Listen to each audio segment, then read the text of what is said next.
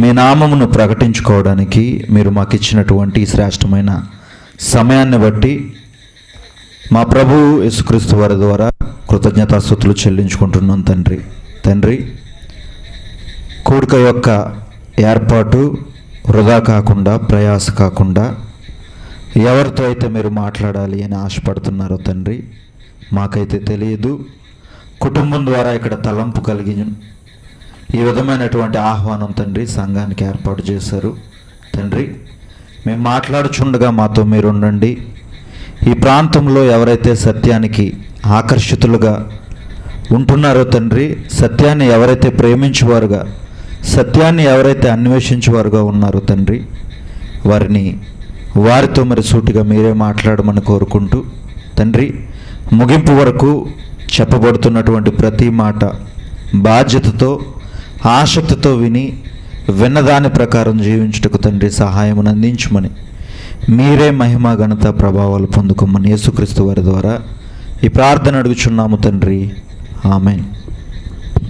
కుటుంబం యొక్క ఆహ్వానాన్ని మన్నించి కేవలం దేవుని మాటల్ని ప్రేమించి దేవుని వాక్యం వినడానికి చేరువచ్చినటువంటి సంఘము ప్రతి ఒక్కరికి, అదేవిధంగా కుటుంబ సభ్యులకు, బంధుమిత్రులకు, అదేవిధంగా నా తోటి జత పని వారికి, ప్రతి ఒక్కరికి కూడా యేసుక్రీస్తు వారి ద్వారా శుభములు, వందనములు తెలియజేసుకుంటున్నానండి.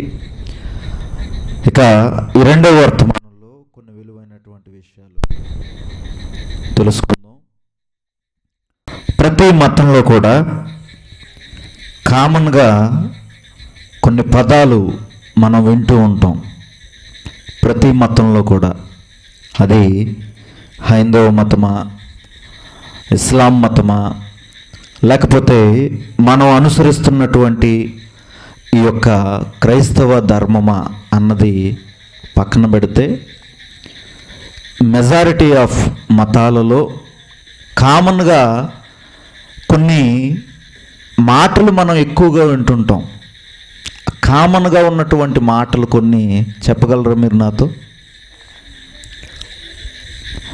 చెప్పాలి. అర్థమైందా నా ప్రశ్న? ప్రతి మతంలో కూడా కామన్గా మనం వినేటటువంటి మాటలు కొన్ని ఉంటాయి ఎక్కువగా. ఎప్పుడు చెప్పరా? చెప్పాలి. మీరు అలా, నేను మిమ్మల్ని ప్రశ్నిస్తాను, మీరు నన్ను ప్రశ్నించుకుంటూ ముందుకు వెళ్తే ఎవరికీ నిద్ర రాదు. చెప్పేది చాలా జాగ్రత్తగా అర్థమవుద్ది. అది నా బాధ. నా బాధను అర్థం చేసుకోండి, నాతో ప్రయాణించండి. ఓకేనా? ప్రతి మతంలో కూడా కామన్గా కొన్ని విషయాలు, కొన్ని పదాలు ఎక్కువగా మనం వింటాం. నేను మీకు ఒకటి చెప్తాను. పాపం అంటారా? వినరా? అబ్బాయి ఇది మా మతంలో ఉండదండి అనేవారు ఎవరు ఉండరు. పాపం, తర్వాత పుణ్యం కదా. వెంటనే వీటిని ఆనుకుని మరికొన్ని పదాలు మనం వింటాం. ఈ రెండు పదాలను ఆనుకుని, పాపము, పుణ్యము అనే ఈ రెండు పదాలను ఆనుకుని మరికొన్ని పదాలు వింటాం. ఏంటి అంటే స్వర్గము, నరకము. ఈ 4 పదాలు ఇంచుమించు ప్రతి మతంలో కూడా తెలియని వారంటే ఉండరు. ఈ పదాలు ఇప్పుడు వినలేదండి మేము అనేవారు ఎవరో ఉండరు. పాపమన్నా, పుణ్యమన్నా, వాటి భావాలు, వాటి ఫలితాలు, లోతైనటువంటి అర్థాలు వారికి తెలియకపోయినా పదపరిచయం అయితే వారికి ఉంది. ప్రతి మతంలో కూడా పాపం, పుణ్యం, స్వర్గం, నరకం, ఈ 4 పదాలు పరిచయమే. అయితే ఈ రాత్రి ఈ 4 పదాలు క్రైస్తవ ధర్మం చెబుతున్న ఈ ప్రపంచ మతాలకు తెలియనటువంటి 5వ పదం, దాని గురించి పరిచయం చేసుకుందాం. ఈ 4 పదాలు అన్నిట్లోనూ కామన్గా మనకు కనబడుతున్నా, ఇప్పుడు మీరు వినబోతున్నటువంటి ఈ 5వ పదం అన్నది ఏదైతే ఉందో అది ఒక్క బైబిల్లో మాత్రమే మనకి కనబడుద్దండి. ఆ 5వ పదము ముందుకు వెళ్ళే కొలది మీకు పరిచయం అవుద్ది. చాలా జాగ్రత్తగా వినండి. ఇక్కడ దేవుణ్ణి నమ్ముకున్న వారు ఉన్నారు, అలాగే దేవుడంటే తెలియని వారు కూడా వింటున్నారు దేవుని మాటలు. కాబట్టి ఇది క్రైస్తవులదే, వాళ్ళు ఏదో కాసేపు మాట్లాడుకుంటారు, వాళ్ళు ఏదో ప్రసాదం పెడతారు, తినేస్తారు, వెళ్ళిపోతారులే అన్న భావనతో కాకుండా నేను యూనివర్సల్గా సమాజంలో మతాల యొక్క విశ్వాసాల గురించి నేను మాట్లాడుకుంటూ ముందుకు వెళ్తున్నాను. కాబట్టి ప్రతి ఒక్కరు కూడా సరదాగా కాసేపు మాటలు విందాము, తెలుసుకుందాము అనేటటువంటి దృక్పథంతో ఇక్కడ మీరందరూ కూడా కూర్చుని దేవుని మాటలు వినాలి అని మిమ్మల్ని అందరినీ మరొకసారి ప్రేమపూర్వకంగా వేడుకుంటున్నాను. ఓకే అండి.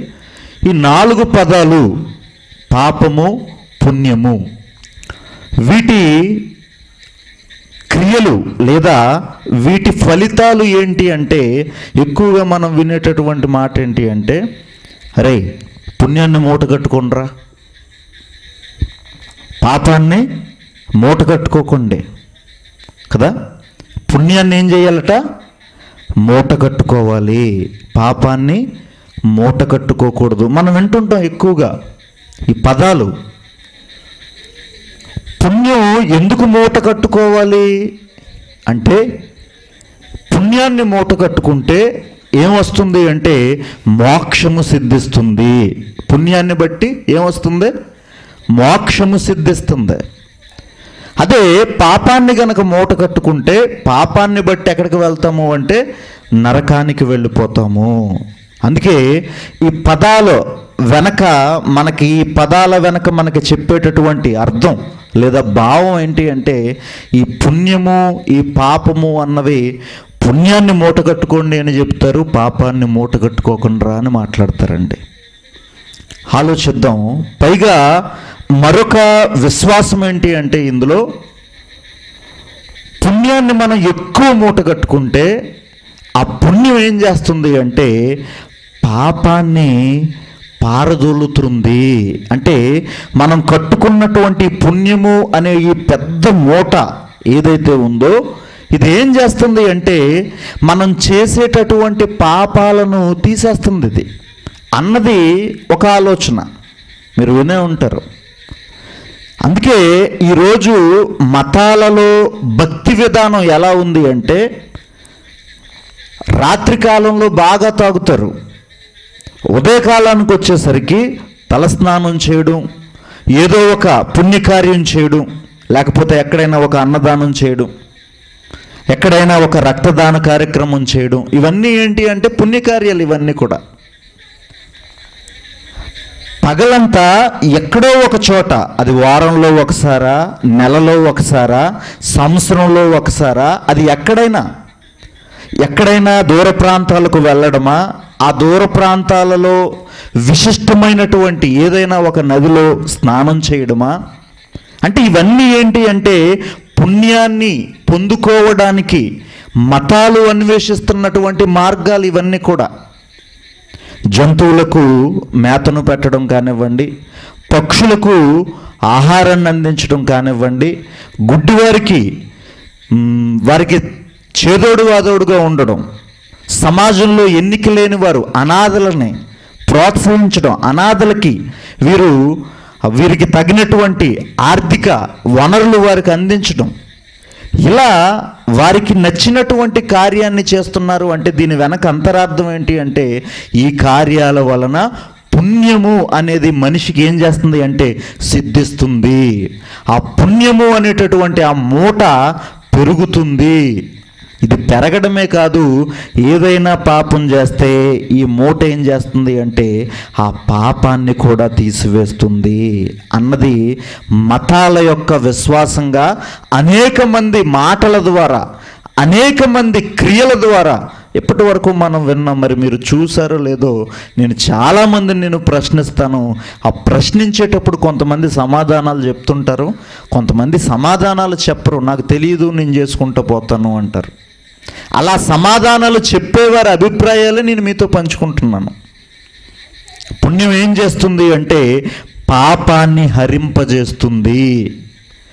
ఎప్పుడైతే పుణ్యం పాపాన్ని హరింపజేసిందో ఆ పుణ్యం మోక్షానికి మనల్ని తీసుకుని వెళుతుంది. కాబట్టి ప్రతి మనిషి కూడా పుణ్యకార్యాలు చెయ్యాలి అన్నది మతాల యొక్క విశ్వాసము, మతాల యొక్క సారము. అయితే మనం విశ్వసించినటువంటి క్రైస్తవ ధర్మం ఇదేం మాట్లాడుతుంది? వీరి యొక్క ఆలోచనలతో మనం విశ్వసించినటువంటి ధర్మం ఏకీభవిస్తుందా, విభేదిస్తుందా, లేదా ఉన్నతమైనటువంటి మరొక విధానాన్ని ఏదైనా పరిచయం చేస్తుందా? మనం నేర్చుకోవాలి. తెలియనటువంటి వారికి మనం చెప్పాలి. కాబట్టి ఈ ప్రయాస వృధాగా పోకూడదు. ఈ కూడిక మన క్వశ్చన్ ఏంటి అంటే, ఎన్ని పుణ్యాలు ఎన్ని పాపాలను తీసివేస్తాయి? ప్రశ్నదే. ఈ ప్రశ్నే ఆలోచించుకుంటూ మనం ముందుకు వెళ్దాం. ఎన్ని పుణ్యాలు ఎన్ని పాపాలను తీసివేస్తాయి? ఓకేనా? ఇప్పుడు దీనికి సమాధానం మనం ఆలోచించం. మతాల విశ్వాసాన్ని మనం ఆలోచించం. ఏం ఆలోచించం? పుణ్యం పాపాన్ని తీసివేస్తుంది. ఎప్పుడైతే పుణ్యకార్యం పాపాన్ని తీసివేసిందో తత్ఫలితంగా మోక్షం సిద్ధిస్తుంది. ఇది మనం చూస్తున్నాం రెగ్యులర్గా. అందుకే వీళ్ళు ఏం చేస్తున్నారు అంటే, భక్తి విధానంలో నైట్ అంతా వారికి తోచిన విధంగా పాపకార్యాలు చేయడం, అలాగే ఆ పాపం పోవడం కొరకు మరొక పుణ్యకార్యాన్ని చేయడం. అమ్మయ్య, దీనికి దానికి సరిపోయిందిలే అనేటటువంటి ఒక భావనలో ఈరోజు మతాల యొక్క విశ్వాసాలు మనం చాలా క్లియర్గా మనం చూస్తున్నాం ప్రియమైనటువంటి దేవుని వాళ్ళ. అందుకే మనం విశ్వసించినటువంటి యొక్క విశ్వాసం మనకి ఏం తెలియచేస్తుంది? అసలు సమాజానికి ఈ క్రైస్తవ ధర్మం వస్తుందా, విభేదిస్తుందా, లేదా ఒక ఉన్నతమైనటువంటి విధానాన్ని చూపిస్తుందా? మనం తెలుసుకుంటూ సమాజానికి చాటుకుందాం ప్రియమైన దేవుని వాళ్ళరా. ఈ పాయింట్లో మనం ముందుకు వెళుతున్నప్పుడు నేను ఒక భక్తిపరుణ్ణి, అంటే ఆ భాషలో మాట్లాడుకుంటే ఒక పుణ్యాత్ముడిని నేను మీకు పరిచయం చేస్తూ అతని జీవితంలో పుణ్యం ఎంత మూటగట్టుకున్నాడు, అతని జీవితంలో పాపం ఎంత మూటగట్టుకున్నాడు అన్నది ముందు మనం అన్వేషించాలి. ఎందుకంటే మరి మన యొక్క క్వశ్చన్ మనకు అర్థం కావాలి అంటే ముందు ఒక పుణ్యాత్ముడిని మనం తీసుకోవాలి. మన భాషలో మాట్లాడుకుంటే నీతిమంతుడు, సమాజానికి అర్థమయ్యే భాషలో మాట్లాడుకోవాలి అంటే పుణ్యాత్ముడు. ఆ పుణ్యాత్ముడు ఎవరు అంటే ఒక రాజు అండి. ఆ రాజు పేరు దావీదు గారు. ఈయన అనగనగా ఒక కథ కనిపించే రాజు కాదు దావీదు రాజు అంటే. క్రీస్తుకు పూర్వము 1000 సంవత్సరాల కాలంలో మన పక్కనే ఉన్నటువంటి ఇశ్రాయేల్ దేశంలో అదే గడ్డ మీద ఇశ్రాయేలీయుల జాతి అనేటటువంటి జాతిని 1 కాదు 2 కాదు 40 సంవత్సరాలు ఏకగ్రీవంగా పరిపాలించినటువంటి రాజుతను. ఇప్పటికీ ఇతని సమాధి ఆ దేశాలలో ఉంది. ఇప్పటికీ ఈయన పరిపాలించినటువంటి ప్రజలు ఆ దేశంలో ఉన్నారు. ఇప్పటికీ మా రాజు, మా మూల పురుషుడు అని వాళ్ళు మాట్లాడుకుంటారు. అంటే ఈ రాజు సామాన్యమైనటువంటి రాజు కాదు. మనకి పరిచయం లేకపోవచ్చు కానీ చరిత్రలో ఈ రాజుకు ఒక స్థానం ఉంది. అనగనగా కనిపించే కథలో కనిపించే రాజు కాదు ఈయన, చరిత్రలో కనిపించే రాజు ఈయన. అందుకే క్రీస్తుకు పూర్వం 1000 సంవత్సరాల కాలంలో కనిపించినటువంటి దావీదు అనేటటువంటి ఒక పుణ్యాత్ముడి జీవితంలోకి మనం వెళ్దాం. దావీదు చేసినటువంటి పుణ్యకార్యాలు నేను మీకు చెబుతూ ఉంటాను, ఒక్కొక్కటి మీరు జాయిగా మూట కట్టండి. దావీదు గారు చేసినటువంటి పుణ్యకార్యాలని మీకు పరిచయం చేస్తూ ఉంటాను, మీరు మూట కట్టండి. మూట కట్టిన తర్వాత అది ఎన్ని టన్నుల బరువు వచ్చిందో, అది ఎంత పెద్దదైందో చివరిలో చూద్దాం మనం. ఓకేనా? అసలు దావీదు గారు చేసినటువంటి పుణ్యకార్యాలను మనం చూస్తే సమాజం యొక్క కొలమానంలో ఈరోజు ఏ ఏ కార్యాలు చేస్తే పుణ్యము అని సమాజం అనుకుంటుందో సమాజం యొక్క కొలమానంలో మనం ముందుకు వెళ్దాం. చూద్దాం. దినవృత్తాంతాల మొదటి గ్రంథము 29వ అధ్యాయము. దావీదు గారు ఈరోజు ఏ పని చేస్తే పుణ్యం వస్తుంది అని ఎక్కువ మంది భావిస్తారో ఆ పని దావీదు గారు చేశాడు. అందుకే ఆయన పుణ్యాత్ముడు అని నేను పరిచయం చేశాను ఆయన్ని. చూద్దాం. 29వ అధ్యాయము కంటెంట్ ఏంటి అంటే ఆలయాన్ని నిర్మించడం దేవుని కొరకు. ఈ సందర్భం ఏంటి అంటే దేవుని కొరకు గుడిని, దేవాలయాన్ని నిర్మించడం.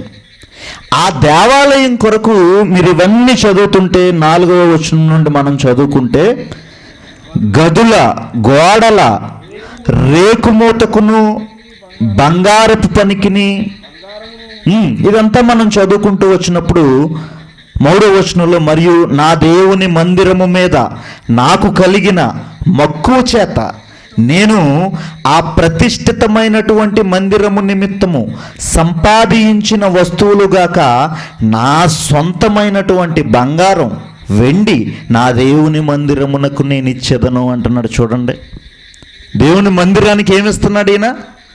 దేవునికి, సృష్టికర్తకు ఒక ఆలయం కట్టాలి అనుకున్నారు. ఆ ఆలోచన ఈ రాజులో కలిగినప్పుడు మరి దేవునికి మామూలు ఆలయం కట్టేస్తే ఎలాగా? దేవుని ఆలయం అంటే ఎలా ఉండాలి అంటే ప్రపంచ చరిత్రలో అప్పటి వరకు ఎవ్వరికీ ఉండకూడదు అలాంటి ఆలయం. అందుకు నేను నా సొంతమైనటువంటి బంగారాన్ని, వెండిని దేవుని ఆలయం కొరకిస్తున్నాను అంటున్నాడు. చూడండి, పుణ్యకార్యమా కాదా చెప్పాలి మీరు? దేవుని మందిర నిర్మాణం కొరకు డబ్బులు ఇవ్వడం అన్నది పుణ్యమా కాదా? లోకానుసారమైనటువంటి విధానాన్ని బట్టి ఆలోచించండి కాసేపు. ఎందుకంటే లోకంలో ఉన్నటువంటి ఒక ప్రశ్నను మనం బైబిల్ దగ్గరికి తెచ్చాం. ఎన్ని పుణ్యకార్యాలు ఎన్ని పాపాలను తీసివేస్తాయి అన్నది ప్రశ్న. కాబట్టి ఒక పుణ్యాత్ముడి జీవితంలోకి మనం వెళ్ళాం. ఆయన దావీదు, ఆయన చేసే పుణ్యకార్యాలు ఏంటి అంటే ఏం చేస్తున్నాడు? ఆయన దేవుని కొరకు ఆలయాన్ని నిర్మించడం ఇప్పటికీ మనం చూస్తున్నాం కదా. చాలామంది వారు విశ్వసించేటటువంటి విశ్వాసాల్లో ఉన్నటువంటి ఆ ఇలవేల్పులను ఆ వాహనాల మీద ఎక్కించి ఆ ఊర్లు ఆహారం లేకుండా, నిద్ర లేకుండా నెలల తరబడి తిరిగి ఆ ప్రతిష్ఠితమైనటువంటి సమయానికి తీసుకుని వెళ్తుంటారు. చాలామందిని మనం చూసాం. ఎక్కడరా మీద అంటే వెస్ట్ గోదావరి అన్నారు ఒకసారి. వెస్ట్ గోదావరి నుంచి ఈస్ట్ గోదావరికి వచ్చారా అంటే ఎందుకు అంటే మందిరం కొరకు మేము సందాలను పోగు చేస్తున్నాము. వాళ్ళ ఉద్దేశం ఏంటి అంటే ప్రియమైన దేవుని వాళ్ళరా, ఇలా తిరగడం వలన ఏమొస్తుంది? మాకు పుణ్యం. మనకు కూడా ఈ ఆలోచన చాలా ఉంటుందండి. దేవుని మందిరం కొరకు ఏమిస్తే, డబ్బులు ఇస్తే ఏమొస్తుంది అనుకుంటాం మనం? అన్యులే కాదు, మనం కూడా ఏమనుకుంటాం? గంటకి డబ్బు ఇచ్చినా, చర్చి మీద కట్టిన గంటకి డబ్బు ఇచ్చినా పుణ్యమే, లోన ఫ్యాను అది ఇచ్చినా పుణ్యమే, గోడకి ఇచ్చిన ఇటుకలు ఇచ్చినా, సిమెంట్ ఇచ్చినా, ఏది ఇచ్చినా, అక్కడ పని చేసినా పుణ్యమే అనేటటువంటి తలంపులో మనం కూడా ఉంటాం. మంచిదే, కాదు అని నేను చెప్పట్లేదు. మంచి కార్యము, పుణ్యము వచ్చేటటువంటి కార్యం. దావీదు గారు ఏం చేస్తున్నాడు అంటే ఆయన తన జీవితంలో పుణ్యాన్ని మూటగట్టుకుంటున్నాడు. దావీదు ఏ కార్యాలు చేసి మూట కట్టుకుంటున్నాడు అంటే లోకం ఈరోజు ఏ కార్యాలు చేస్తే పుణ్యాన్ని మూట కట్టుకుంటుందో దావీదు గారు కూడా ఆ రోజుల్లోనే ఆ కార్యాలు చేశాడండి. ఒకటి, దేవాలయాలకు వారి ధనాన్ని వెచ్చించడం. ఈరోజు మనం చూస్తున్నాం ప్రియమైనటువంటి దేవుని వాళ్ళరా, పెద్ద పెద్ద ఆలయాలు అనేటటువంటి చోట, పెద్ద పెద్ద ఆలయాలలో కనబడినటువంటి భక్తులు లక్షల రూపాయలు, కేజీల బంగారాలు, వజ్రాలు పొడిగినటువంటి అనేక విలువైనటువంటి ఆభరణాలు హుండీలో పడేస్తున్నారు, కానుకల పెట్టెలో పడేస్తున్నారు. ఏంటి దీని వెనక రహస్యము అంటే ఏంటి అంటే నా సంపాదన అక్కడ వేయడం వలన ఏమవుతుంది అంటే నేను చేసినటువంటి పాపాలు హరించిపోతాయి అన్నది వారి విశ్వాసం. ఊరకనే ఎవరు డబ్బులు వేయరు అక్కడ. ఆ విశ్వాసం ఉంది కాబట్టి అక్కడ డబ్బులు పడుతున్నాయి. 1 2 కోట్ల 3 కోట్ల అన్నది అక్కడ ఎందుకు పడుతుంది అంటే వారి విశ్వాసం ఏంటి అంటే ఈ డబ్బు చెల్లించడం ద్వారా, ఆ మందిరానికి ఈ డబ్బునివ్వడం ద్వారా నా పాపం ఏమవుతుంది? హరిస్తుంది. అలాంటి విశ్వాసమే ఇదిగో ఇక్కడ మనకి కనబడుతున్నటువంటి పరిస్థితి. ఆ కోవలోనే మనం ఆలోచిస్తే దావీదు గారు కూడా ఆ పుణ్యకార్యం చేశాడు. మందిర నిర్మాణం కొరకు తన సొంత డబ్బును దావీదు గారు వెచ్చిస్తున్నాడండి. ఇంకా మనం చూడగలిగితే ప్రియమైనటువంటి దేవుని వాళ్ళరా, ఇంకా మనం చూడగలిగితే మనందరికీ తెలిసినటువంటి మాట 13వ అధ్యాయము అపోస్తలుల కార్యములు 13వ అధ్యాయము చూడండి. తన తరము వారికి సేవ చేసి అంటాడు చూసారా, వచనం అది తీయండి. 13వ అధ్యాయము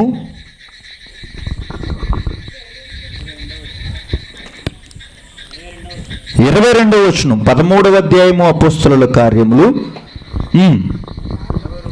దావీదు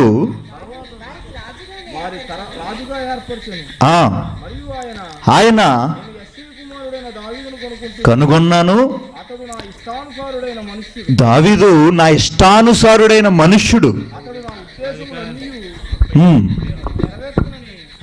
కింద మాటలండి, కింద మాటలు. అపోస్తలుల కార్యములు 36వ వచనం 13వ అధ్యాయము. దావీదు దేవుని సంకల్పము చొప్పున తన తరము వారికి సేవ చేసి నిద్రించి, చూసారా, తన తరము వారందరికీ కూడా దావీదు భక్తుడు ఏం చేశాడట?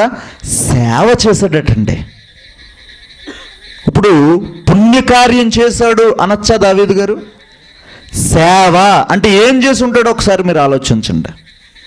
ఏం చేసి ఉంటాడు దావీదు గారు?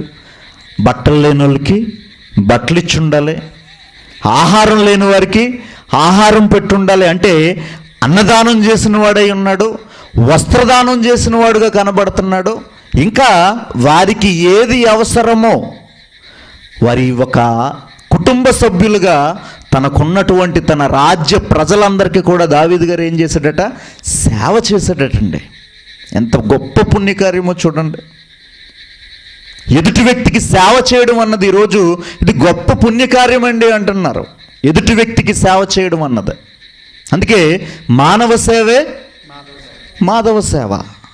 అంటే ఎదుట ఉన్న మనిషిని సేవిస్తే, ఆ మనిషిని కష్టాలలో ఆదుకుంటే అది ఏమవుతుంది అంటే పుణ్యముగా లిఖించబడుతుంది. అంటే మూటలోకి వెళుతుంది. ఒకరికా ఇద్దరికా తన తరము వారందరికీ చేశాడట దావీదు గారు.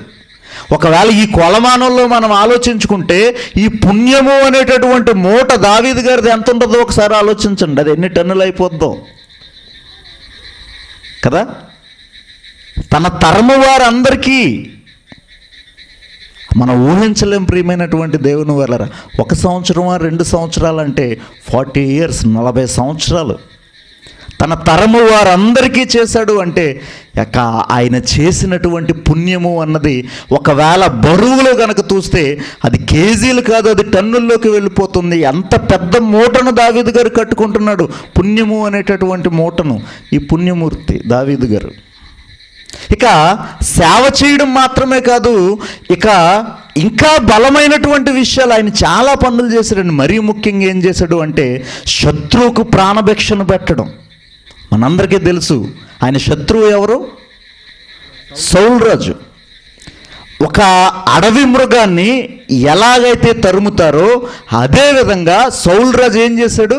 ఒక అడవి మృగాన్ని తరిమినట్టుగా దావీదు గారిని తరిమాడండి. ఎక్కడ మనశ్శాంతి అన్నది ఇవ్వలేదు. ఆయన చచ్చి వరకు కూడా దావీదు గారికి ఎక్కడ కూడా మనశ్శాంతి లేదు.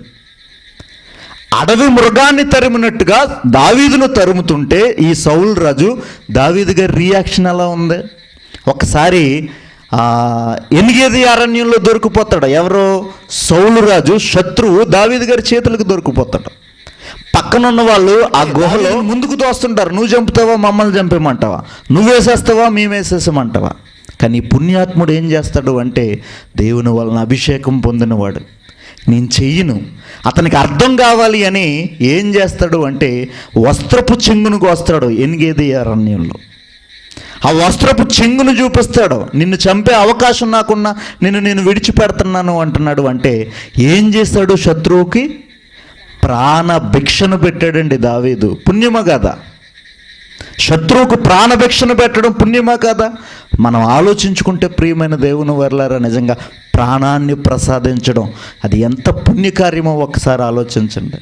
ఈరోజు రక్తదానం చేస్తేనే ప్రాణదాతలు అంటున్నారు. ప్రాణాన్నే దానం చేసేసాడు దావీదు గారు. ఎవరికే? సౌలు గారికి. అతను పైగా ఎవరు? భద్రశత్రువు, చంపడానికి వచ్చినాడు. పైగా దావీదు గారు ఒకవేళ సౌలు గారిని చంపినా దావీదుని అడిగేవారు కూడా ఎవరు లేరు. ఎందుకంటే ఆత్మరక్షణ కొరకు నేను చేశాను అని అతను సరిపెట్టుకోవచ్చు. కానీ ఈ పుణ్యాత్ముడు దావీదు ఆ పని చేయలేదండి. అది ఒక్కసారి కాదు, మరలా జీపు అరణ్యంలో సేమ్ సిచ్యువేషన్ రిపీట్ అయింది దావీదు గారికి. ఈసారి ఏం చేస్తాడు అంటే తాగేటటువంటి నీళ్ల బుడ్డి పక్కన ఉన్నటువంటి కర్ర పట్టుకుని వెళ్ళిపోతాడు. మరలా నువ్వు నాకు అవకాశం ఇచ్చావు, కానీ దేవుని చేత అభిషేకింపబడ్డావు కాబట్టి నీకేం చెయ్యను అంటాడు. ప్రియమైనటువంటి దేవుని వల్ల ఈయన జీవితాన్ని మనం ఆలోచించినప్పుడు ఈయన చేసినటువంటి పుణ్యకార్యాలు గనక లిస్ట్ రాస్తే ప్రియమైన దేవుని వాళ్ళరా, అది చాలా పెద్ద మూట. అది టన్నులలో తూచేటటువంటి మూట. అంత పెద్ద మూట దావీదు గారు మూట కట్టుకుంటున్నాడు, పుణ్యము అనేటటువంటి మూటని. ఇప్పుడు ఆలోచిద్దాం. ఒక పుణ్యము అనేటటువంటి కోణమే కాదు, సమయం తక్కువ ఉంది కాబట్టి చాలా విషయాలు ఉన్నాయి ఆయన జీవితంలో, నేను చెప్పట్లేదు. ఏమండి, అదే కోణంలో మనం ఆలోచిస్తే దావీదు గారు కూడా ఏం చేస్తాడు అంటే ఒక విడోకి లైఫ్ ఇస్తాడండి. ఆమె అబీగైలు. నాబాలు చచ్చిపోయిన తర్వాత దావీదు గారు ఏం చేస్తాడు, ఒక విడోకి, విధవరాలని పెళ్లి చేసుకుంటాడు ఆయన. ఈరోజు విధవరాండ్లని పెళ్లి చేసుకోవడం కూడా పుణ్యకార్యాల్లోకి వెళ్ళిపోయింది. ఇలా మనం ఆలోచించుకుంటే, లోకం దృష్టిలో ఆలోచించుకుంటే దావీదు గారి జీవితాన్ని పెడితే ఆయన తన తరము వారందరికీ సేవ చేసి అంటే ఎవరిని కూడా నొప్పించకుండా ఈ పుణ్యాత్ముడు మహా పెద్ద మూటను కట్టుకున్నాడు. కానీ ప్రతి మనిషి జీవితంలో కొన్ని చీకటి రోజులు ఉంటాయి. అలా మూటనే పెద్దది చేసుకుంటే అతను మనిషి అవడు, దేవుడైపోతాడు. అలా ఈ మనిషి జీవితంలో కూడా ఒక బ్లాక్ డే, ఒక చీకటి రోజు ఉంది. ఇప్పుడు పుణ్యము అన్న మూటని మనం చూసాం, పాపము అనేటటువంటి మూటను కూడా చూద్దాం ఎంత కట్టుకున్నాడో. పుణ్యాన్ని చూస్తే అది టన్నుల బరువు, భారీ ఆకారం కనబడుతుంది. ఒకవేళ పాపము అనేటటువంటి మూటని కనుక మనం టచ్ చేస్తే దావీదు గారి జీవితంలో ఎంత ఉంది అన్నది మనం చూస్తే ప్రియమైన దేవుని వాళ్ళరా, ఎవరైనా గెస్ చేయగలరా? ఎవరైనా గెస్ చేయగలరా? దావీదు గారు పాపము అనేటటువంటి ఆ మూట ఎంత కట్టుకున్నాడు అన్నది ఎవరైనా గెస్ చేయండి.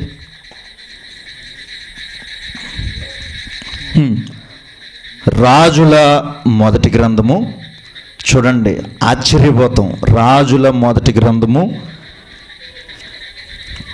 15వ అధ్యాయము. రాజుల మొదటి గ్రంథము 15వ అధ్యాయములో చూడండి ఏమని మాట్లాడుతున్నాడు. 4వ వచనం అండి. అందరూ చూడండి మాట. దావీదు హిత్తీయుడైన ఊరియా సంగతి యందు తప్ప తన జీవిత దినములన్నీయు యెహోవా దృష్టికి యథార్థముగా నడుచుకొనుచు యెహోవా అతనికిచ్చిన ఆజ్ఞలలో దేని విషయమందును తప్పిపోకుండెను. ఆయన జీవిత దినములన్నిటిలో, ఆయన ఎన్ని సంవత్సరాలు బ్రతికాడో అన్ని సంవత్సరాలలో ఆయన ఒకే ఒక విషయంలో పాపం చేసేటట్టండి. ఏంటి ఆ విషయం? బెత్షెబా అనేటటువంటి స్త్రీతో వ్యభిచారం చేయడం, వ్యభిచరించిన తర్వాత ఆమె గర్భవతి కావడం, ఆ యొక్క పాపాన్ని తన మీదకి రాకుండా దానిని ఎలాగైనా మాఫీ చేసుకోవాలి అనేటటువంటి ఉద్దేశంతో ఆమె భర్త అయినటువంటి ఊరియా అనేటటువంటి ఒక అమాయకుణ్ణి కిరాతకంగా దారుణాతి దారుణంగా చంపించేసాడండి. ఈ పుణ్యాత్ముడే. ఇప్పటి వరకు మనం దావీదు అనేటటువంటి పుణ్యాత్ముడి గురించి మాట్లాడుకున్నాం.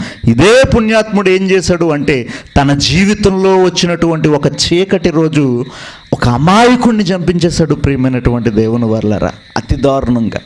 దేవుడు అదే మాట్లాడుతున్నాడు. దావీదు జీవితాన్ని అంతటినీ తెర మీదకి తీసుకొచ్చి చిత్రపటం గీసి 2 మూటలు పక్కనేస్తే, పుణ్యము అనేటటువంటి మూట చాలా పెద్దది గీస్తే, పాపము అనేటటువంటి మూటలో ఏది పెడుతున్నాడో ఒకటే పెడుతున్నాడండి. చిన్నది పెడుతున్నాడండి. ఇది ఒకటే అంటున్నాడు. ఇప్పుడు దావీదు గారు చేసినటువంటి పుణ్యము అన్నది మనం ఆలోచించడానికి ఒకవేళ ఫుట్బాల్లో ఉంటే పాపం ఎలా ఉంది? చిన్ని గోలిక్కాయలాగా ఉందండి, అంతేనా? పుణ్యం ఫుట్బాల్ అంత ఆకారంలో ఉంటే దానితో కంపేర్ చేసుకుంటే దావీదు గారు చేసినటువంటి పాపం ఎంత ఉంది అంటే చిన్ని గోలిక్కాయలాగా ఉంది. ఆవగింజ, పోనీ ఆవగింజ పెట్టుకోండి, ఇంకా సేఫ్టీగా ఉంటుంది. ఇప్పుడు లోకం యొక్క కొలమానం ప్రకారంగా మనం ఆలోచిద్దాం. పుణ్యం ఏం చేయాలి? పాపాన్ని తీసేయాలి. ఇప్పుడు ఫుట్బాల్ లాంటి ఆకారంలో ఉన్నటువంటి యొక్క పుణ్యం ఆవగింజ లాంటి పాపాన్ని తీయగలదా లేదా? ఇది వచ్చి దీన్ని కొడితే ఈ మూట దీన్ని తీసివేయలేదా? లోకం యొక్క కొలమానంలో చూసుకుంటే పుణ్యం ఎంత చేశాను కదా, నేను ఎంతమందికి ఇన్ని చేశాను కదా, ఇవన్నీ ఏమైపోతాయి, ఇవన్నీ నన్ను రక్షించవా అనేటటువంటి ధీమా ఈ భక్తుడికి రావాలి, ఈ పుణ్యాత్ముడికి రావాలి. ఇవన్నీ ఏంటి? నేను ఇచ్చినటువంటి దానాలు, నేను చేసినటువంటి ఈ యొక్క అన్నదానాలు, నేను ఇచ్చినటువంటి వస్త్రదానాలు, నా తరము వారందరికీ నేను సేవ చేశాను కదా, దేవుడు ఆలయానికి నేను డబ్బులు ఇచ్చాను కదా. ఈ దానాలన్నీ కూడా తీసుకుని దావీదు గారు ఏం చేయాలి అంటే కాళ్ళు రగరేసుకోవాలి. ఆయన ఏదో ఒక విధంగా ఈ కార్యాలన్నీ నన్ను రక్షిస్తాయి కదా, ఈ ఒక్క పాపం ఏం చేస్తుంది అనేటటువంటి ఆలోచన ఈ పుణ్యాత్ముడికి రావాలి. ఎందుకంటే లోకంలో నేడు ఉన్నటువంటి పుణ్యాత్ములందరి ఆలోచన విధానం ప్రకారంగా చూస్తే ఎన్ని పుణ్యకార్యాలు ఎన్ని పాపాలను హరిస్తాయి అనేటటువంటి కొలమానంలో మనం ముందుకెళ్తున్నాం. కాబట్టి దావీదు గారికి చాలా పెద్ద మూట ఉంది కాబట్టి పుణ్యము అన్నది, పాపము అనేటటువంటి చిన్న మూట అసలు లెక్కే లేదండి లోకం యొక్క కొలమానంలో మనం చూసుకుంటే. కానీ విచిత్రమైనటువంటి పరిస్థితి ఈ పుణ్యాత్ముడు సమాజానికి పరిచయం చేస్తున్నాడండి. చాలా విచిత్రమైనటువంటి పరిస్థితి. చూడండి 51వ కీర్తనల గ్రంథము 51వ కీర్తనలో, అయ్యో నా దగ్గర ఇంత పెద్ద మూట ఉంది కదా, ఈ పెద్ద మూట దాన్ని తీసేస్తుంది కదా, ఆవగింజలంటే చిన్ని కణములంటే చిన్ని దాన్ని తీసేస్తుంది కదా. ఒక అతిశయము లేదు. నేడున్నటువంటి పుణ్యాత్ములకు ఉన్నటువంటి అతిశయం నాడున్న ఈ మహారాజుకు లేదు. నేను ఇంత చేశాను కదా, ఇది ఎక్కడికి పోద్ది, ఈ మూట నన్ను కాపాడద్దు కదా అన్న అతిశయం లేదు ఈ రాజుకి. ఆయన ఏం చేస్తున్నాడో మనం చూడగలిగితే ఇక్కడే అందరూ మనసు పెట్టి ఆలోచించాలి. 51వ అధ్యాయము కీర్తనల గ్రంథములో 1వ వచనం నుండి మీరు చదువుకోండి 19వ వచనం వరకు. ఆయన మాట్లాడే ప్రతి మాట మనకి పాఠమే. ప్రియమైనటువంటి దేవుని వారలారా, 1 నుండి నేను చదువుతాను, జాగ్రత్తగా మీరు చూడండి. దేవా, నీ కృప చొప్పున నన్ను కరుణించు, నీ వాత్సల్య బాహుల్యము చొప్పున నా అతిక్రమములను తుడిచివేయి. నా అతిక్రమములను ఎవరికి అప్పచెప్తున్నాడు? దేవునికి చెబుతున్నాడు. చూడండి, నా అతిక్రమం ఏదైతే నువ్వు ఎంచావో, ఇదిగో ఆవగింజ లాంటి చిన్నిది ఏదైతే నువ్వు ఎంచావో దానిని నువ్వే తీయి. 2, నా దోషము పోవునట్లుగా నన్ను బాగా కడుగు. ఇంకేమని అంటున్నాడు? నా పాపము పోవునట్లు నన్ను పవిత్రపరచు. ఇదేంటండి? చాలా పెద్ద మూట, పుణ్యము అన్నది పెద్ద మూట కట్టుకుంటే చిన్ని ఆవగింజ లాంటి తన జీవితంలో పాపానికి ఎలా భయపడిపోతున్నాడేంటి? నా పాపమంతా నువ్వే హరించు అంటున్నాడేంటి? మూట రివర్స్లోగానే ఆలోచిస్తున్నాడేంటి దావీదు గారు? మన మూటలు అయితే రివర్స్లో ఉంటాయి, అవునా? మన మూటలు రివర్స్లో ఉంటాయి కాబట్టి మనం కంగారు పడదు. దావీదు గారి మూటలో కల్తీ లేనిది అది. ఈరోజు చాలామంది పుణ్యకార్యాలు చేసినా పబ్లిసిటీ కొరకు చేస్తున్నారు పుణ్యకార్యాలు. ఎప్పుడైతే పబ్లిసిటీ కొరకు పుణ్యకార్యాలు చేస్తారో సంగమా గుర్తించండి, మీ ప్రతిఫలం మీరు అప్పుడే పొందుకున్నారు. పబ్లిసిటీ కొరకు పుణ్యకార్యం చేస్తే నీ ప్రతిఫలం అప్పుడే నీకు వచ్చేసింది. అందుకే సంఘం ఎప్పుడు పబ్లిసిటీ కొరకు పుణ్యకార్యాలు చేయకూడదు. పుణ్యకార్యాలు చెయ్యాలి, దేవుణ్ణి చూస్తూ పుణ్యకార్యాలు చేయాలి, దేవుని నామ మహిమార్థమై పుణ్యకార్యాలు చేయాలి.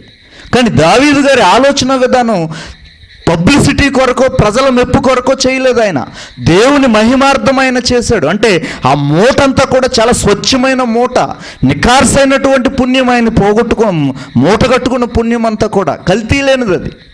అలాంటి కల్తీ లేనటువంటి మూటను పట్టుకున్నటువంటి భక్తుడు ఏమని బాధపడుతున్నాడు? నా పాపం అంతా నువ్వే తీసేయి. దేవుడికి ఎందుకు సంజాయిషి చెప్పుకుంటున్నాడు? ఇక్కడ మనం ఆలోచించాల్సినటువంటి విషయం అది. తనకున్న మూట ధీమా ఇవ్వాలి తనకే. ఆ మూటను బట్టి అతిశయపడాలి తను. ఈరోజు ఎలాంటి స్థితిలో ఈ పుణ్యాత్ములు అందరూ అతిశయపడుతున్నారో, నాకేంటి, నేను అది చేశాను, నేను ఇది చేశాను, రాబోయే రోజుల్లో నేను అది చేస్తాను అని అతిశయపడుతున్నారో, ఇలాంటి వారికిలాగా అతిశయపడడం మానేసి భయపడిపోతున్నాడు. చూడండి దావీదు గారు దేవునికి సంజాయిషి చెప్పుకుంటున్నాడు. చూడండి దావీదు గారు ఏం తెలియచేస్తున్నాడు ఈ భక్తుడు మనకి అని మనం ఆలోచించినప్పుడు, ఆలోచించండి ప్రియమైనటువంటి దేవుని వాళ్ళరా, చాలా గొప్ప నీతి ఈ పుణ్యాత్ముడు సమాజానికి పరిచయం చేస్తున్నాడండి. నా పాపము అంతా నీవే తీసేయి, నా అతిక్రమములన్నీ నా దోషము పోవునట్లు నన్ను బాగా కడుగు, నా పాపము పోవునట్లు నన్ను పవిత్రపరచు, నా అతిక్రమములు నాకు తెలిసే ఉన్నవి, నా పాపం ఎల్లప్పుడూ నా ఎదుట ఉన్నది. 4వ వచనంలో చూడండి, నీకు కేవలము నీకే విరోధముగా నేను పాపము చేసి ఉన్నాను. ఊరియా కుటుంబాన్ని ప్రస్తావించడం లేదు ఇక్కడ.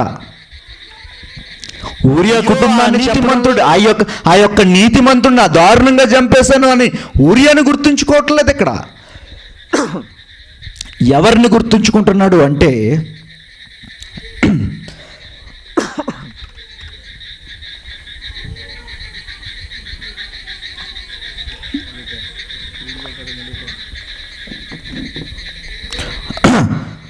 ఊరియా అనేటటువంటి నీతిమంతుడిని గుర్తు చేసుకోకుండా, దేవా నీకే నేను పాపం చేశాను అంటే దేవునికి సంజాయిషి చెప్పుకుంటున్నాడు. చూడండి, ఒక గొప్ప పాఠం. అంటే ఎందుకు క్రైస్తవ ధర్మం వీటితో విభేదిస్తుందా, ఏకీభవిస్తుందా, లేదా కొత్త మార్గాన్ని ఏదైనా చూపిస్తుందా అని మనం ఆలోచించినట్టుగా దావీదు భక్తుని ద్వారా ఒక కొత్త మార్గాన్ని చూపిస్తుందో చూడండి. ఒక 5వ పదాన్ని మనకు పరిచయం చేయబోతున్నాడు దావీదు గారు. పాపము, పుణ్యము, ఈ మూటల ఫలితమే మానవ జీవితం. అందుకే పుణ్యాన్ని మూట కట్టుకోండి.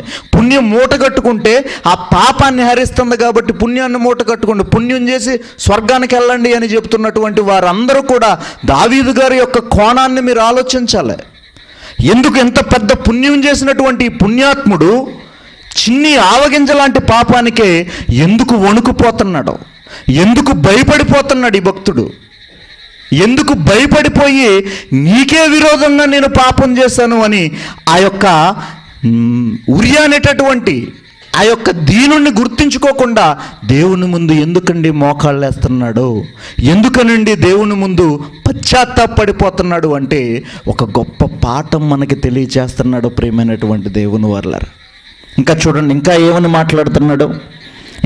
మాట్లాడుతున్నాడు మనం చూస్తే 7వ వచనంలో, ఇస్సోపుతో నా పాపాన్ని పరిహరింపు, హిమము కంటే నేను తెల్లగా ఉండునట్లు నీవు నన్ను కడిగి హిమము కంటే తెల్లగా వచ్చేయాలి నేను, ఇస్సోపుతో నన్ను కడిగేయి.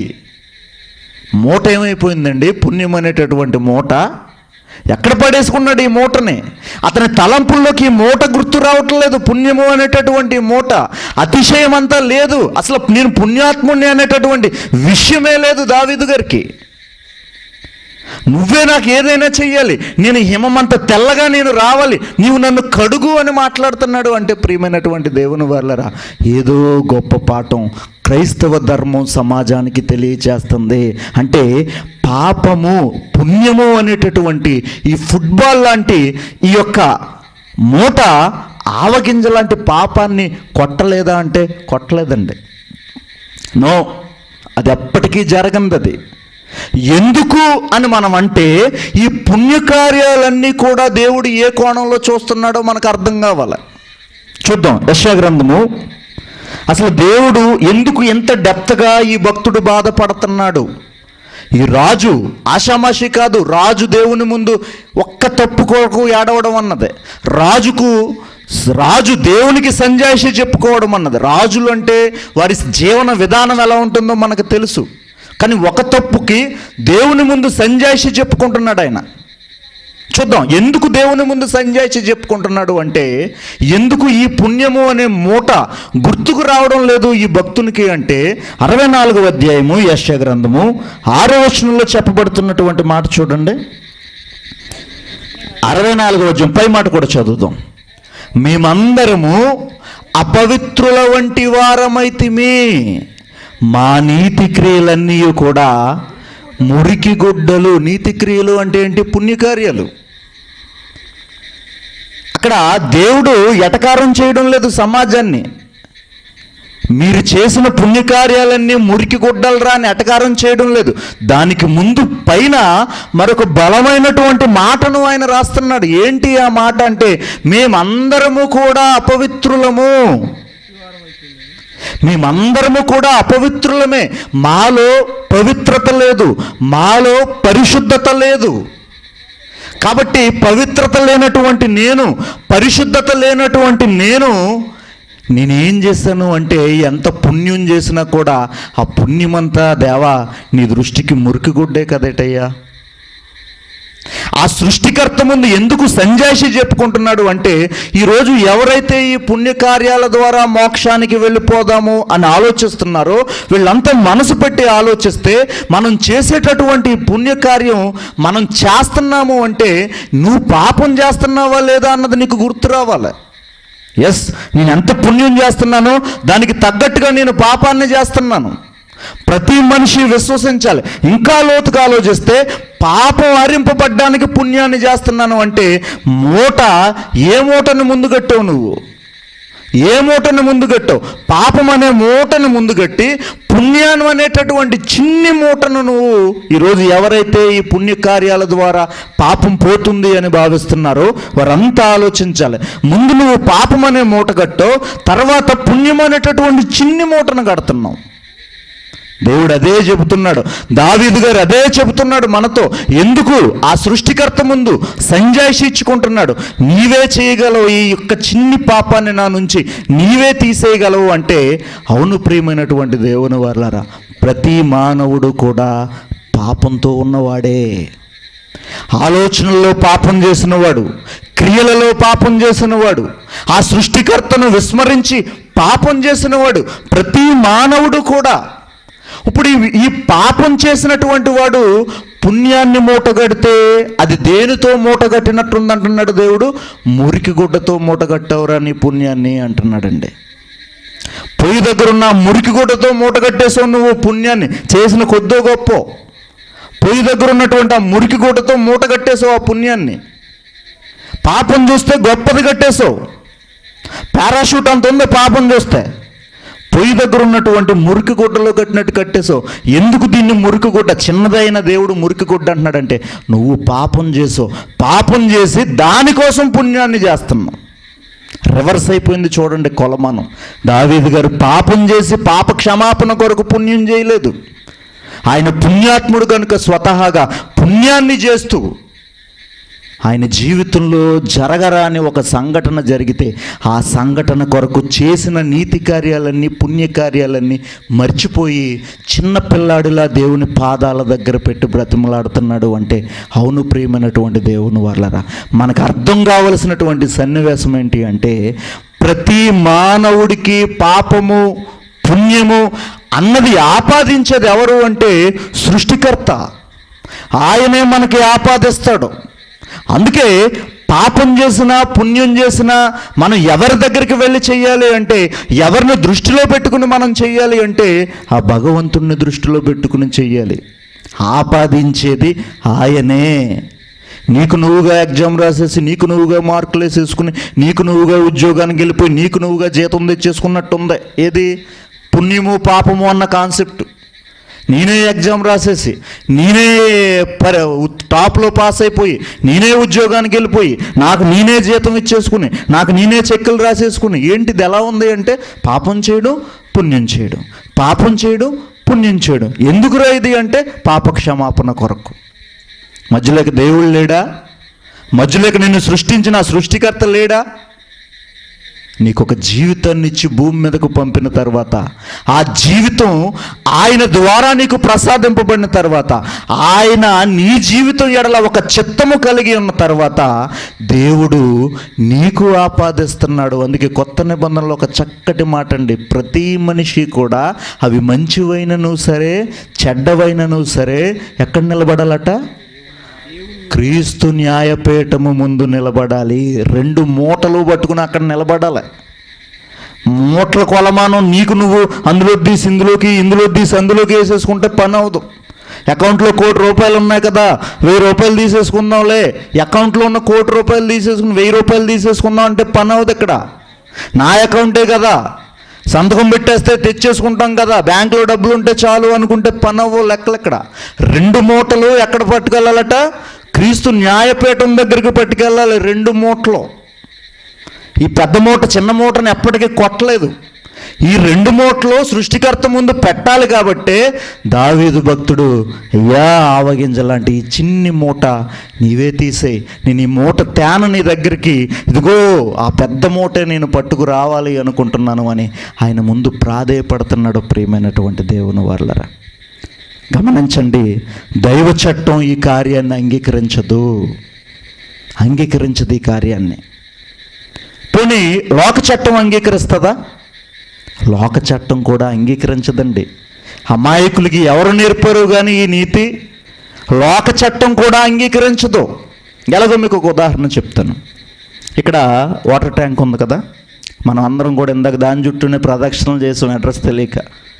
వాటర్ ట్యాంక్ ఉంది కదా అండి సుభాష్ గారు, ఎన్ని లీటర్లు పడుతుంది ఆ వాటర్ ట్యాంకు? ఒక 25,000 పట్టుద్దా?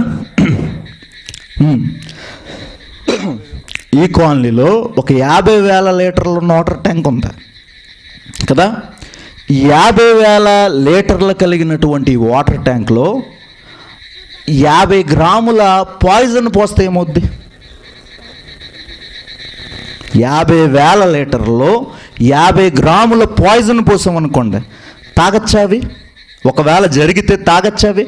ఏమైపోతాం తాగితే? క్రమేణా క్రమేణా క్రమేణా స్లోగా పాయిజన్ ఎక్కి అందరం చనిపోతాం. 50,000 లీటర్లలో 50 గ్రాముల పాయిజన్ ఏం చేసింది? 50,000 లీటర్లు. ఇప్పుడు పుణ్యంతో పాపాన్ని కొట్టేయాలి అనుకున్న వారు అందరూ కూడా ఆలోచించండి.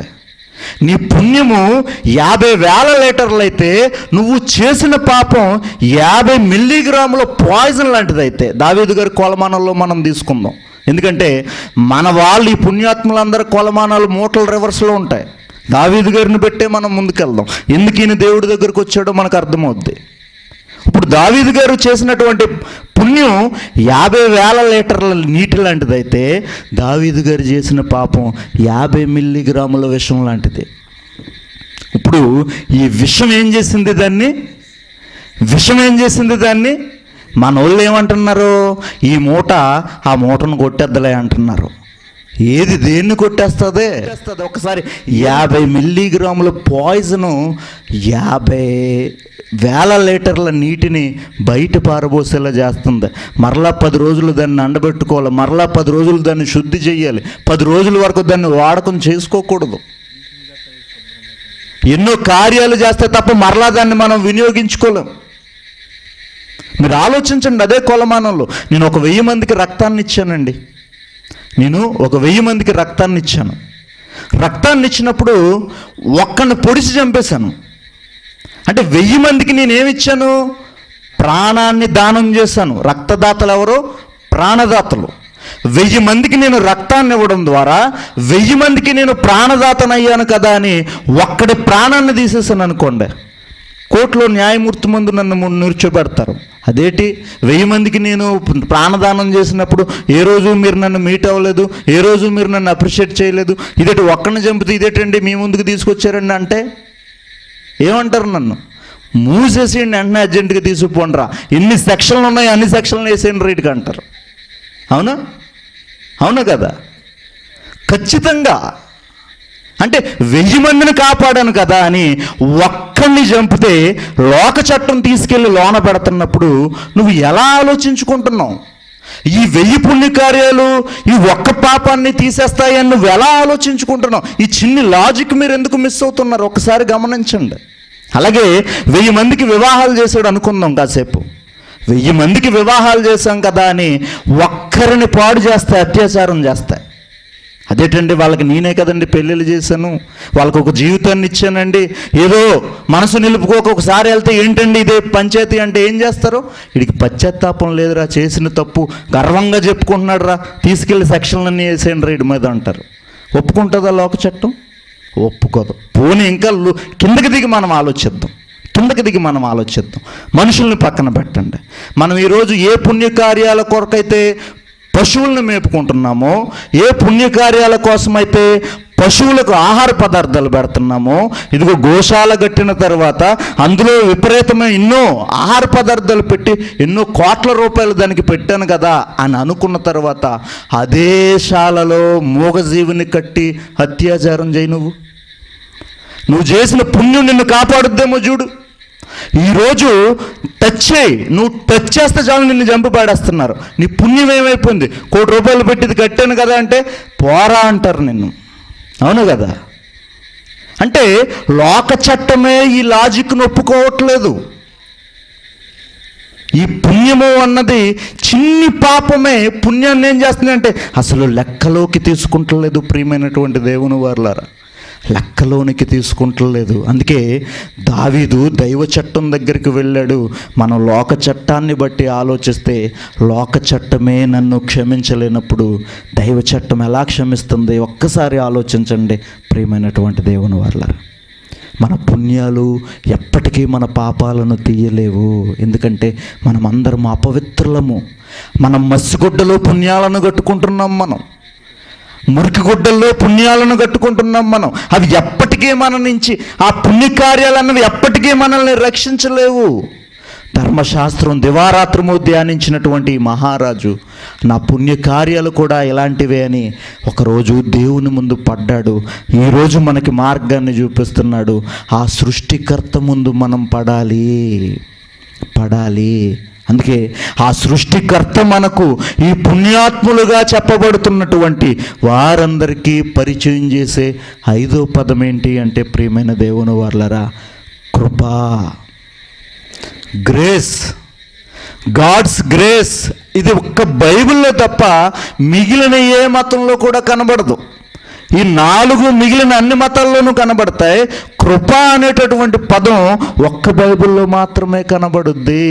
అందుకే ఇదే ఈ పాప పుణ్యాల మూటలు పట్టుకుని ఊరేగుతున్నటువంటి వారందరికీ కొత్త నిబంధన చేసేటటువంటి హెచ్చరికను మనం చూడగలిగితే ప్రియమైనటువంటి దేవుని వారలారా, చూడండి ఎఫెసీ పత్రిక 2వ అధ్యాయము, ఎఫెసీ పత్రికలో 2వ అధ్యాయంలో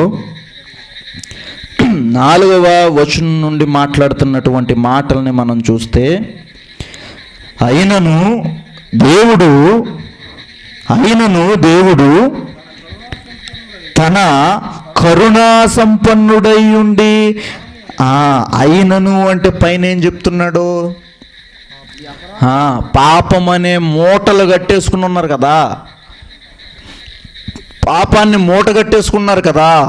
ఒక పక్క పుణ్యం చేస్తున్నాము, పాపం పోద్దులే అనేటటువంటి ధీమాతో ప్రతి ఒక్కడు కూడా పెద్ద పెద్ద మూటలు కట్టేసుకున్నారు. ఒంటెలు సైతం మొయ్యలేనటువంటి మూటలు కట్టేసుకున్నారు వీళ్ళు. ఈ మూటలు ఏం చేస్తున్నాడంటే అయినను దేవుడు, ఆ మూటల గురించే మాట్లాడుతున్నాడు. అయినను దేవుడు కరుణా సంపన్నుడై ఉండి మనము మన అపరాధముల చేత చచ్చిన వారమై ఉండినప్పుడు సైతము మన ఎడల చూపిన తన మహాప్రేమ చేత మనలను క్రీస్తుతో కూడా బ్రతికించెను. కృప చేత మీరు రక్షింపబడి ఉన్నారు. చూడండి ఇంకా కిందకి ఎలా మాట్లాడుతున్నాడు. క్రీస్తు యేసునందు ఆయన మనకు చేసిన ఉపకారము ద్వారా అత్యధికమైన తన కృపా మహదైశ్వర్యమును రాబో యుగముల్లో కనుపరుచు నిమిత్తము క్రీస్తు యేసునందు మనలను ఆయనతో కూడా లేపి పరలోకమునందు ఆయనతో కూడా కూర్చుండబెట్టెను. ఈ కృప అన్నది ఏం చేసింది అంటే ఈ మూటలన్నిటినీ కూడా ప్రయాసపడి మోయుచున్న సమస్త జనులారా, ఈ మూటలన్నిటితో నా దగ్గరికి రండి. ఆ రోజు మహనీయుని పిలుపు వెనక ఉన్న భావం అది. ఈ మూటలు మోయలేకపోతున్నారు, ప్రయాసపడుతున్నారు. మూటలు దింపండి, నా దగ్గరికి రండి అంటున్నాడు. అదే కృప అని చెప్తున్నాడు. కృప మహదైశ్వర్యము అని చెప్పుకుని పరలోకంలో కూర్చుండబెడతాను అని చెప్పి 8వ వచనంలో మీరు విశ్వాసము ద్వారా కృపచేతనే రక్షింపబడ్డారు. మరలా అదే మాట మాట్లాడుతున్నాడు. ఇది మీ వలన కలిగినది కాదు. అర్జెంటుగా పదాన్ని అండర్లైన్ చేయండి. మీ మూటల వలన కలిగింది కాదురా నాయన మోక్షం. పుణ్యం వలన మోక్షం రాదు. ఆ మూటలు ఎప్పుడో ప్రభు ఆహ్వానించాడు. ప్రయాసపడి మూటలు మోయుచున్న సమస్త ప్రజలారా నా దగ్గరికి రండి. ఎందుకు రమ్మంటున్నాడు అంటే, నీ మూట నువ్వు ఒక్కడుగు తీసి ఒక్కడుగు కూడా వేయలేవు, ఆ మూట నీ మీద ఉంటాయి. ఒక్కడుగు తీసి ఒక్కడుగు కూడా ముందుకు వేయలేవు. అందుకే నీ వలన కాదు మోక్షానికి రావడం. ఆ మూటలు పక్కన పెట్టు. ఎప్పుడైతే పక్కన పెట్టావో మోక్షం అన్నది నీకు సిద్ధిస్తుంది, పాప క్షమాపణ అన్నది జరుగుతుంది. ఆ మూట ఉంది అనేటటువంటి అతిశయం పక్కన పెట్టు. ముందు నేను పుణ్యాత్ముణ్ణి అనేటటువంటి అతిశయం పక్కన పెట్టు నీలో నుండి. ఆ అతిశయం నువ్వు పక్కన పెట్టినప్పుడు నీకు ఒక బోధ అర్థమవుతుంది. ఏంటి అంటే, ఆ మూటలు నువ్వు మొయ్యలేవు కాబట్టి దేవుడే కృపగా యేసుక్రీస్తు వారిని మన దగ్గరికి పంపి ఆయన ఏం చేశాడట, నీ మూటల వల్ల కాదురా బాబు, ఇది యేసుక్రీస్తు వారు ఇచ్చినటువంటి వరము. అతిశయపడకండి. అదే మాట్లాడుతున్నాడు చూడండి, అక్కడ అదే మాట్లాడుతున్నాడు చూడండి 9వ వచనంలో. అది క్రియల వలన కలిగినది కాదు, పుణ్యకార్యాలను బట్టి కలిగినది కాదు. క్రియలు అంటే నేను 1000 మందికి అన్నదానం చేశానండి, నేను 10,000 మందికి వస్త్రదానం చేశానండి, నేను రక్తదానం చేశానండి, నేను ఇదిగో వాటికి అది పెట్టానండి, పక్షులకి ఇది పెట్టానండి, ఇదిగో గుడ్డివారికి ఇది ఇచ్చానండి, ఇదిగో విధవ వారికి అది చేశానండి, పుణ్యకార్యాలన్నీ నేను చేశానండి అని నువ్వు అతిశయపడిపోతావేమో. క్రియల వలన కలిగినది కాదు కనుక ఎవడును అతిశయపడ వీలు లేదు. వాట్ వండర్ఫుల్ ఎక్స్ప్లెనేషన్ అండి. మీ మూటలు పనికి రావు దేవుని దగ్గర. అదే ఈ పుణ్యాత్ముడు గమనించుకున్నాడు, దావీదు భక్తుడు. అందుకే దేవుని దగ్గర ప్రాధేయపడుతున్నాడు, ఇస్సోపుతో నన్ను కడుగు. చిన్ని ఆవగింజ లాంటి పాపం ఇస్సోపుతో నన్ను కడుగని వెంటనే దేవుని దగ్గర పడిపోయాడు. ప్రియమైనటువంటి దేవుని వాళ్ళారా, చూడండి ఇంకా తీతుకు రాసినటువంటి పత్రికలో 3వ అధ్యాయము 5వ వచనంలో కూడా అదే మాట మరలా ప్రయోగిస్తున్నాడు. మనము నీతిని అనుసరించి చేసిన క్రియల మూలముగా కాక, పుణ్యకార్యాల మూలముగా కాక, తన కనికరము చొప్పుననే పునర్జన్మ సంబంధమైన స్నానము ద్వారా పరిశుద్ధాత్మ మనకు నూతన స్వభావం కలుగుజేయట ద్వారా మనలను రక్షించెను.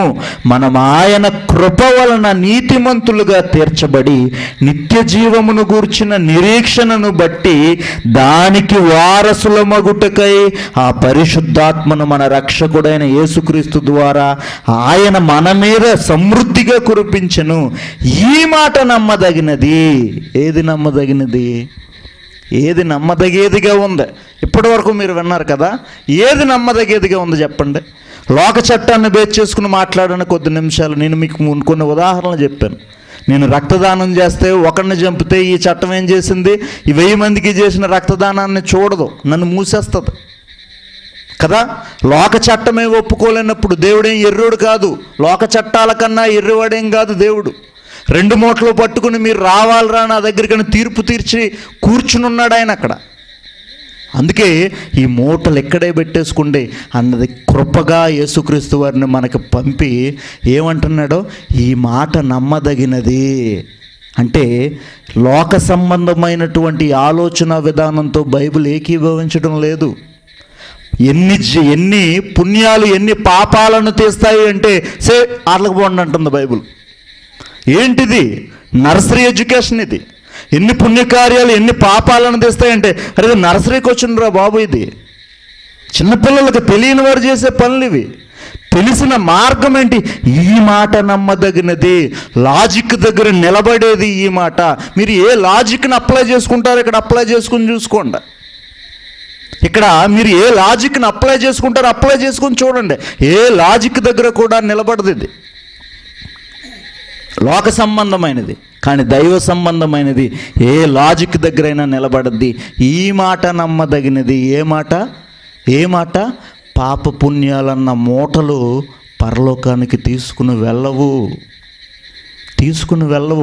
మూటల్లాగే ఉంటాయి. ఈ మూట ఆ మూటను కొట్టదు, ఆ మూట ఈ మూటను కొట్టదు. అవి అలాగే ఉంటాయి, అవి అలాగే ఉండాలి. తీతుకు రాసిన పత్రికలో అంటాడు, కొంతమంది మూటలట చావకముందే వెళ్ళిపోతున్నాయట. ఎవరయ్యే? సొదొమ గొమొర్రాలో ఉన్న ప్రజలయ్యే. పరలోకం వెళ్ళిపోయినాయట మూటలు వెళ్ళే. అప్పుడు దేవదూతలు వచ్చారు అక్కడికే. అరే బాబు మూటలు పెద్ద అయిపోయి నిజమా కాదో ఒకసారి చెక్ చేయండి అన్నాడు దేవుడు. పెద్ద మూటలు వేసేయండి అయితే అన్నాడు. అంతే. కొంతమంది మూటలు ముందెళ్ళిపోతున్నాయి. ఏ మూటలు? పాప సంబంధమైన మూటలు కొంతమందితో వెళ్తున్నాయి అంటున్నాడు తిమోతి గారికి రాసినటువంటి పత్రికలో. 5:24 మొదటి పత్రిక చూడండి ఆ మాట. కొందరి పాపములు 5వ అధ్యాయము మొదటి పత్రికలో కొందరి పాపములు తేటగా బయలుపడి న్యాయపు తీర్పునకు ముందుగా నడుచుచున్నవి, మరికొందరి పాపములు వారి వెంట వెళ్ళుచున్నవి. చూసారా, మూటలు ఏం చేస్తాయి అంటే సృష్టికర్త ముందు నిన్ను నిలబెడతాయి. మూటలో నువ్వు విర్రవీగుతున్నావు, మూటలు రెండు పట్టుకుని ఈ మూట ఆ మూటలోంచి, ఆ మూటలోంచి ఈ మూటలోంచి వెళ్ళిపోతాయని విర్రవీగుతున్నారు. ఇక్కడ మూటలను బట్టి అతిశయపడుతున్నారు.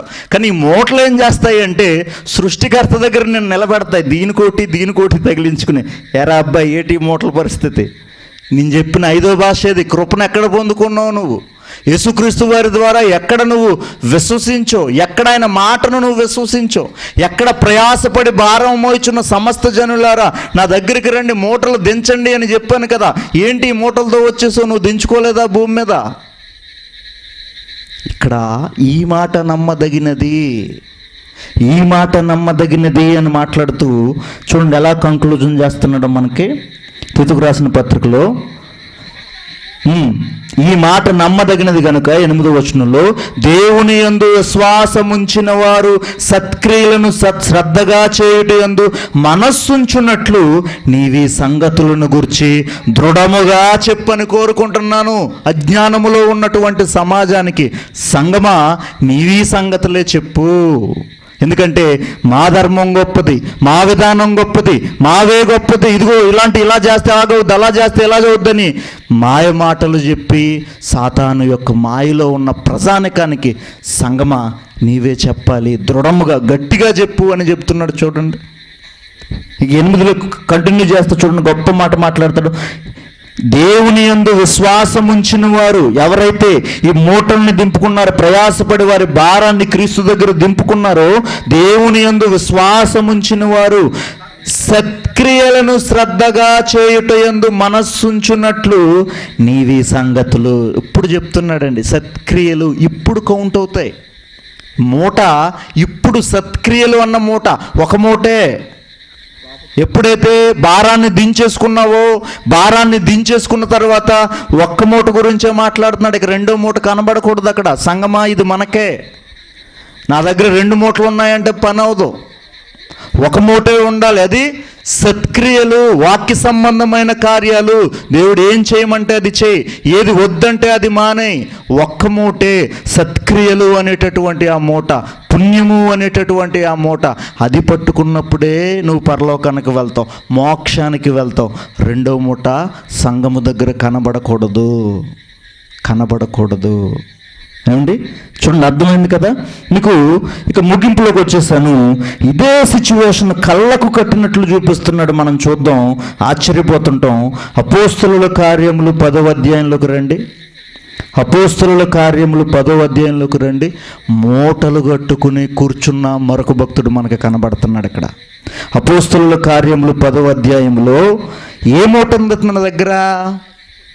పుణ్యము అనేటటువంటి మూట ఉందండి. మీరు చూడండి, కొర్నేలి అను భక్తుడు ఒకడు కైసరియలో ఉండిన 10వ వచనంలో చూస్తే 2వ వచనంలో, అతడు తన ఇంటి వారందరితో కూడా దేవుని యందు భయభక్తులు గలవాడై ఉండి ప్రజలకు బహుధర్మము చేయుచు ఎల్లప్పుడూ దేవునికి ప్రార్థన చేయుచుండెను. బహుధర్మము అంటే పుణ్యం.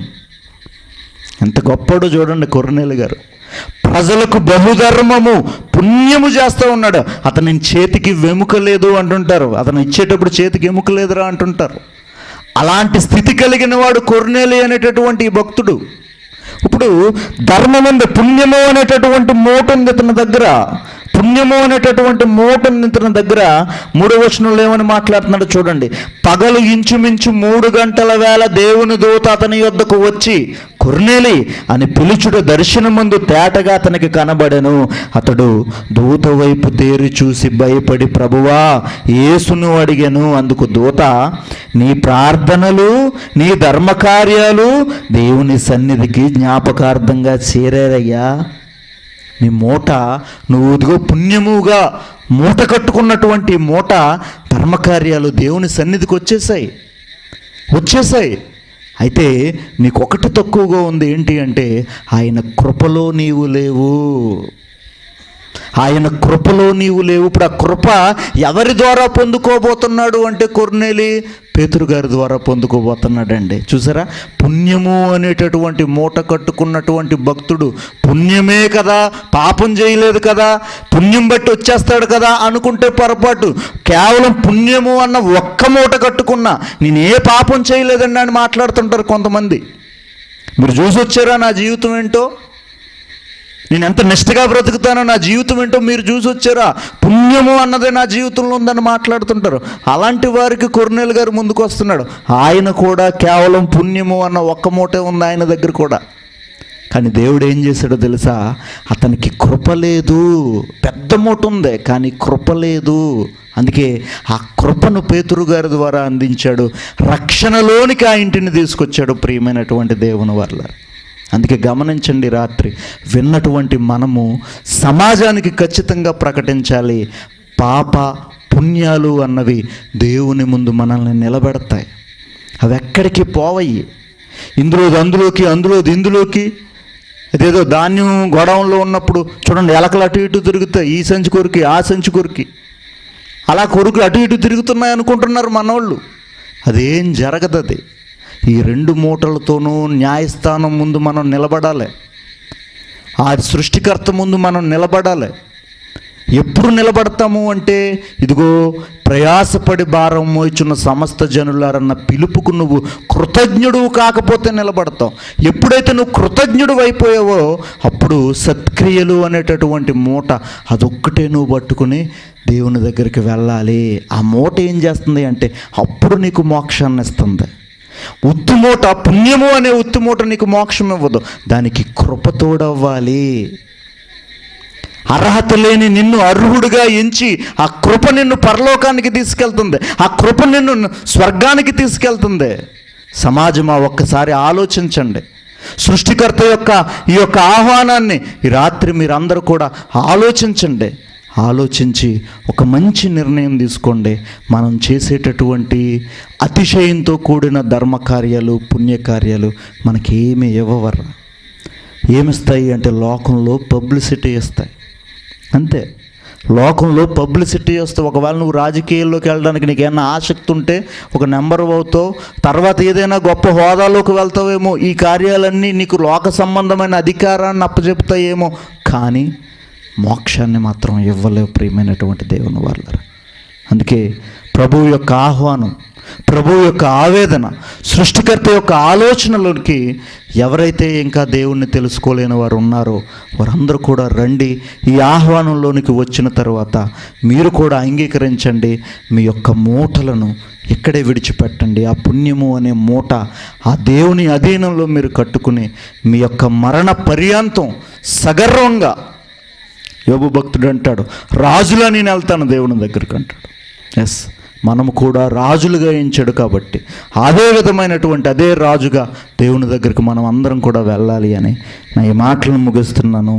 ఎవరైనా సందేహాలు ఉంటే మరి స్థానిక కుటుంబం ద్వారా మాకు తెలియచేయండి. అదేవిధంగా స్థానికంగా సంఘము ఉంది, ఆ సంఘము ద్వారా కూడా ఎన్నో కార్యాలు జరుగుతున్నాయి. కాబట్టి మీకు ఏమైనా సందేహాలు ఉన్నా స్థానికంగా ఉన్నటువంటి సంఘమును కూడా ప్రశ్నించవలసిందిగా మనవి చేసుకుంటూ నా ఈ మాటలు ముగిస్తున్నాను. ప్రార్థించుకుందాం. పరిశుద్ధుడా, ప్రేమగల మా తండ్రి, కృపగల మా దేవ, అద్భుతమైనటువంటి మీ యొక్క సంకల్పంలోకి ప్రవేశించాను నాయన. తండ్రి, నాకేమీ తెలియకముందే నన్ను ఆకర్షించుకున్న తండ్రి, నా భారాన్ని తండ్రి కృప అనేటటువంటి పేరుతో మీరు తీసేశారు తండ్రి. ఒకప్పుడు నాది అదే అతిశయం తండ్రి. ఏదో ఒక పుణ్యకార్యం చేసి కాలరెగరేసేటటువంటి పరిస్థితిలో నా పుణ్యకార్యం నేను అవిధేయుడుగా ఉన్నప్పుడు చేస్తే తండ్రి అది మురికిగుడ్డలో కట్టుకున్నాను అని చెప్పారు దేవా. స్తుతులు, స్తోత్రములు తండ్రి. సమాజానికి ఇది అర్థం కావడం లేదు దేవా, చెప్పే ప్రయత్నం చేసాం.